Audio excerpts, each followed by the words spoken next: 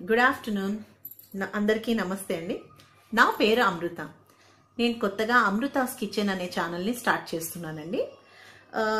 ఈ ఛానల్లో ఏమేం చేస్తాను అన్నది చెప్పేదానికన్నా ముందు ఒకసారి నా గురించి చెప్తానండి.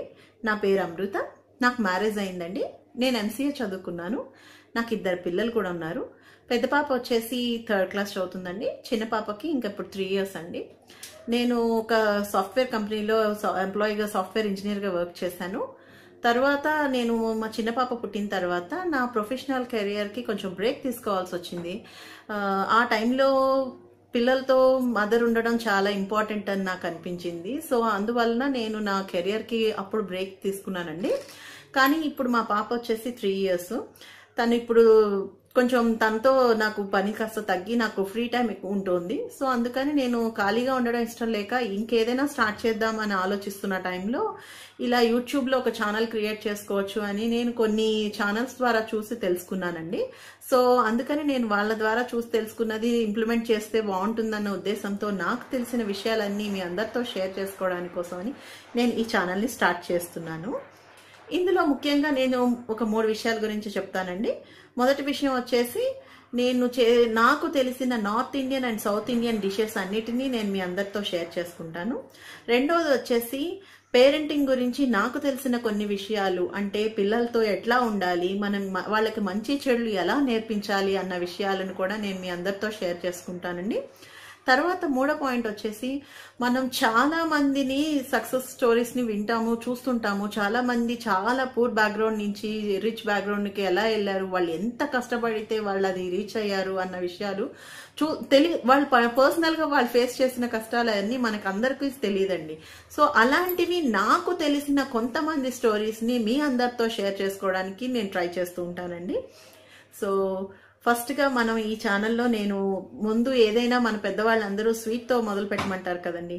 ఇప్పుడు సమ్మర్ సీజన్ కదా. సో అందుకని నేను ఫస్ట్ నా డిష్ వచ్చేసి నేను వెనీలా ఐస్ క్రీమ్తో స్టార్ట్ చేస్తున్నానండి. ముందు నేను అది ఎలా తయారు చేశానో చూడండి, తర్వాత మళ్ళీ మాట్లాడుకుందాం. ముందుగా ఒక గిన్నె తీసుకొని మనం ఆ గిన్నెలోకి పాలుని పోసుకుందామండి. నేనేమో ఇక్కడ వచ్చేసి ఫుల్ క్రీమ్ ప్యాకెట్ వాడుతున్నానండి. మీ దగ్గర ఏది అవైలబుల్గా ఉంటే దాన్ని యూజ్ చేసుకోవచ్చు. నేను ఇప్పుడు ఈ ఐస్ క్రీమ్ వచ్చేసి 1/2 లీటర్తో చేస్తున్నానండి, 1/2 లీటర్ మిల్క్తో. సో మనం ముందు పాలని బాయిల్ చేసుకోవాలి. మీరు థిక్గా ఉన్న బౌల్లో తీసుకుంటే బెటర్ అండి, ఎందుకంటే పాలు అడుగంటకుండా జాగ్రత్తగా చూసుకొని మనం కలుపుకుంటూ ఉండాలి. తర్వాత ఆ పాలని బాగా కొంచెం మనం ఇంట్లో రోజు ఎలా మరిగించుకుంటాం అలా వచ్చేంత వరకు అది బాయిల్ చేసుకుంటూ ఉండాలండి. తర్వాత వచ్చేసి నేను ఒక 2 స్పూన్స్ ఆఫ్ కార్న్ఫ్లోర్ని యూస్ చేస్తున్నాను. ఎందుకంటే మనకి పాలు థిక్నెస్ క్రీమీ స్ట్రక్చర్ రావడం కోసం మనం కార్న్ఫ్లోర్ని యూస్ చేస్తున్నామండి. కార్న్ఫ్లోర్ ప్లేస్లో మీకు కార్న్ఫ్లోర్ అవైలబుల్గా లేకపోతే మీరు మైదానైనా యూస్ చేయొచ్చు. కానీ మైదా కన్నా బెటర్ కార్న్ఫ్లోర్ ఉంటే కార్న్ఫ్లోర్నే యూస్ చేయండి. మీరు 1/2 లీటర్కి 2-2.5 స్పూన్స్ ఆఫ్ కార్న్ఫ్లోర్ని యూస్ చేయడం వల్ల ఏమవుతుంది అంటే అది మనకి ఐస్ క్రీమ్ చాలా సాఫ్ట్గా చక్కగా స్మూత్ క్రీమీ స్ట్రక్చర్ వస్తుందండి. మీరు ఎంత కార్న్ఫ్లోర్ యూస్ చేయగలిగితే అంత బెటర్. తర్వాత నేను వచ్చేసి ఫస్ట్ వాటర్తో దాన్ని డైల్యూట్ చేద్దామని అనుకున్నానండి. కానీ తర్వాత నాకు ఆల్రెడీ ఇంట్లో అవైలబుల్గా మిల్క్ ఉన్నాయని గుర్తొచ్చి సో మిల్క్తో నేను దాన్ని డైల్యూట్ చేస్తున్నానండి. బాగా అది ఉండలు లేకుండా మనము ఆ కార్న్ఫ్లోర్ మిక్స్చర్ని మొత్తం డైల్యూట్ చేసుకోవాలి. తర్వాత ఆల్రెడీ మీరు చూస్తూ ఉంటే అది మనం డైల్యూట్ చూసుకునే లోపు పాలు బాయిల్ అవడం స్టార్ట్ అయినాయండి. మనం పాలు మరుగుతున్నప్పుడు ఒక గరిటె పెట్టుకొని ఆ పాలని కలుపుకుంటూ చుట్టూ దానికి అంటుతున్న క్రీమ్ అంతటినీ కూడా మనం కలుపుకుంటూ పాలల్లోకి వేసుకుంటూ ఉండాలండి. పాలు కొంచెం దగ్గర పడి ఆల్మోస్ట్ మనం 1/2 లీటర్ పాలు యూజ్ చేస్తున్నామంటే అందులో ఒక 1/4 పాలు మరిగిపోయేంత వరకు మనం పాలను మరిగించుకోవాలి. ఇప్పుడు ఆల్రెడీ చూసారు కదా పాలు క్వాంటిటీ తగ్గింది. మనం ఆల్రెడీ మిక్స్ చేసుకున్న కార్న్ఫ్లోర్ మిశ్రమం ఉంది కదండి, దాన్ని బాగా మళ్ళీ ఒకసారి కలుపుకుంటూ అది మనం మరుగుతున్న పాలల్లోకి దాన్ని ట్రాన్స్ఫర్ చేసుకుందాము. పాలు మరుగుతున్న దాంట్లో ఈ కార్న్ఫ్లోర్ మిశ్రమం వేసిన వెంటనే మనం దాన్ని కలుపుతూ ఉండాలండి, ఎందుకంటే అడుగు పట్టేస్తూ ఉంటుంది. అడుగు పట్టకుండా మనం కలుపుకుంటూ అది ఉండలు కట్టకుండా మిక్స్ చేసుకుంటూ ఉండాలి. అది ఆల్మోస్ట్ మనం ఈ కార్న్ఫ్లోర్ మిశ్రమం వేయంగానే పాలు చిక్కబడడం స్టార్ట్ అవుతూ ఉంటుందండి. చూస్తున్నారు కదా, పాలు అలాగా బాయిల్ అవుతుంది చూడండి. అలా అడుగు పట్టకుండా మనం చుట్టూ అంటుతున్న మీగడ అంతటినీ కూడా, క్రీమ్ అంతటినీ కూడా కలుపుకుంటూ మళ్ళీ పాలల్లో వేసుకుంటూ దాన్ని దగ్గరకు అయ్యేంత వరకు పాలను కలుపుకుంటూ ఉండాలి.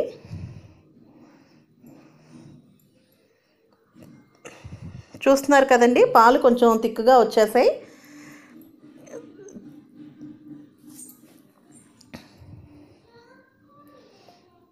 పాలు కొంచెం దగ్గర పడి మరిగిన తర్వాత మనం ఒక 3 to 4 స్పూన్స్ ఆఫ్ షుగర్ని యూస్ చేస్తున్నానండి. నేను ఒక 4 స్పూన్స్ షుగర్ యూస్ చేస్తున్నాను. మీకు స్వీట్నెస్ రావాలి అంటే ఇంకా కొంచెం షుగర్ని మీరు ఎక్స్ట్రా యాడ్ చేసుకోవచ్చు. కానీ పాలు చిక్కగా అయ్యే కొద్దీ స్వీట్నెస్ వస్తాయి కాబట్టి మనం ఆ స్వీట్నెస్ సరిపోతుందండి. ఒక 4 స్పూన్స్ షుగర్ సరిపోతుంది.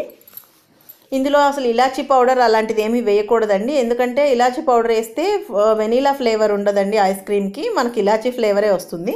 తర్వాత పాలను బాగా చల్లార్చుకోవాలి. పాలు బాగా చల్లారిన తర్వాత దానికి గిన్నెకు అంటుకున్నది అంతా కూడా మనం కలుపుకుంటూ ఒక మిక్సీ జార్లోకి తీసుకోవాలండి.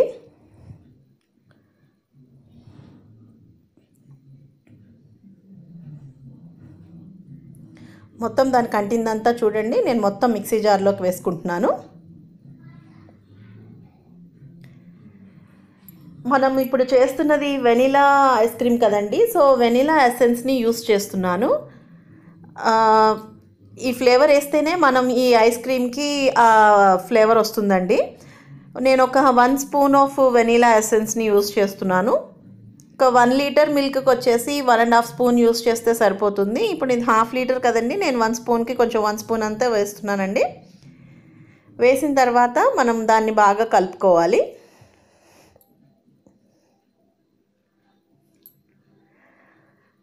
తర్వాత వచ్చేసి నేను నెక్స్ట్ ఇంకొక ఇంగ్రీడియంట్ని మనం యాడ్ చేస్తామండి ఇందులోకి. నేను ఏం చేస్తున్నానంటే ఒక పాల మీగడండి.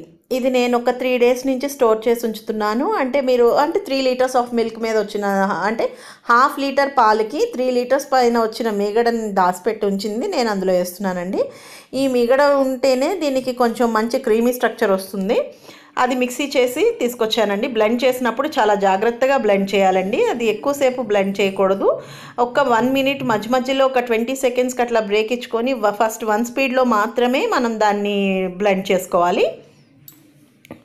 చూసారు కదా, ఇప్పుడు ఆ బ్లెండింగ్ అదంతా అయిన తర్వాత మనం ఒక మంచి ఎయిర్ టైట్ కంటైనర్ దాంట్లోకి మనము చేసిన ఈ బ్లెండింగ్ మిక్స్చర్ అంతా కూడా దాంట్లోకి ట్రాన్స్ఫర్ చేసుకుంటాము.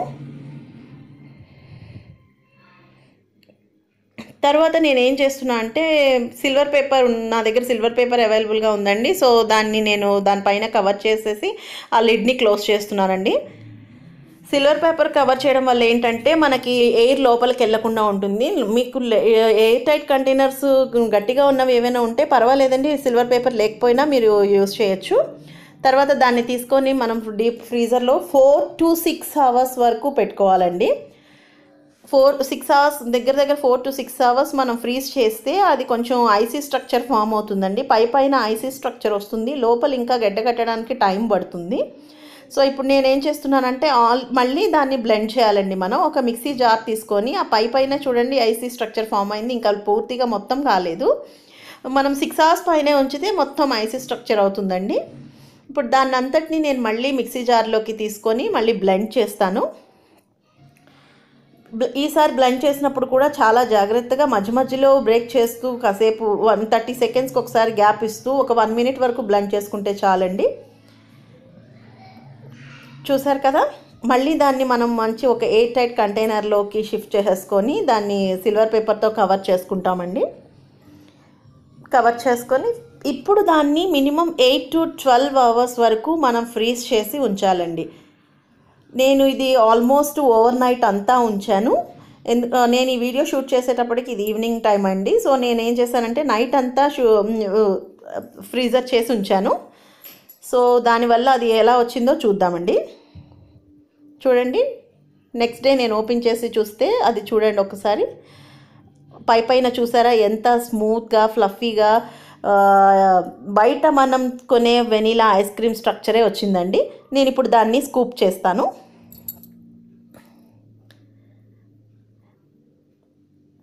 ఒక స్కూపర్ అవైలబుల్గా ఉంటే స్కూపర్తో స్కూప్ చేయండి. ప్రజెంట్ నా దగ్గర స్కూపర్ అవైలబుల్గా లేదు, అందుకని మన ఇంట్లో ఆల్రెడీ మనం యూస్ చేస్తున్న అలాంటి లోతు యుటెన్సిల్స్ ఉంటాయి కదండి, దాంతో మనం స్కూప్ చేసుకోవచ్చు.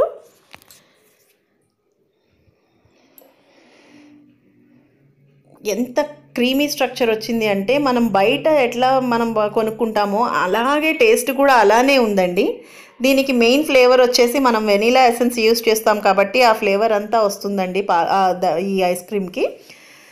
నేను దాన్ని ఒక జస్ట్ నా దగ్గర టూటీ ఫ్రూటీ ఉన్నాయండి, టూటీ ఫ్రూటీ కానీ చెర్రీస్ కానీ మీ దగ్గర ఏ ఉంటే అవి డెకరేట్ చేసుకోవచ్చండి. నేను టూటీ ఫ్రూటీ ఉన్నాయి, నేను టూటీ ఫ్రూటీని యూస్ చేస్తున్నాను.